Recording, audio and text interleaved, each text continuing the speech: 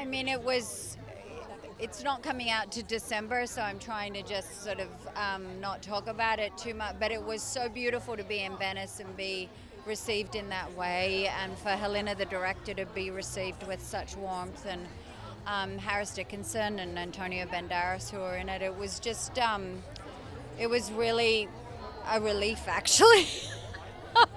Yeah, because there's a lot of stress leading up to something like that, and you're worried and all of that. So it was actually just like a big exhale in a weird way, and it was the warmth at the whole festival, I think. And it's also, I love film festivals because there's so many great films to see.